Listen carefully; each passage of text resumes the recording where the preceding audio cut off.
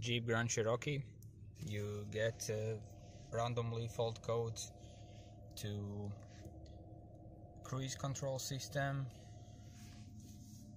gearbox system, parking control system, and the faults go like around.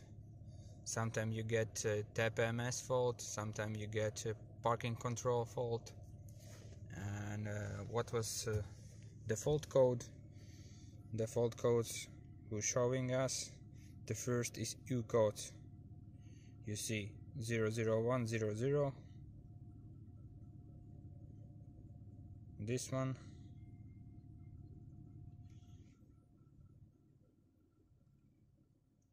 this one. But how you know where is the problem? The first, you need to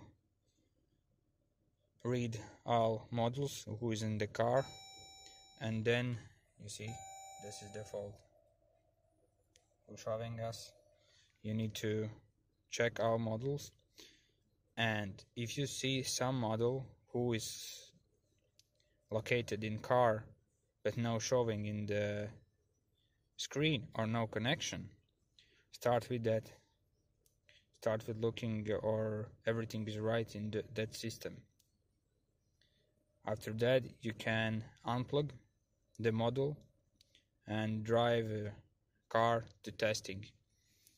And if after test you get no difference, you get the same fault codes back, unplug the other one model. Like start with parking model and blah blah blah. And yeah, and this time the problem is in front adaptive cruise system lens, who is located in front grille.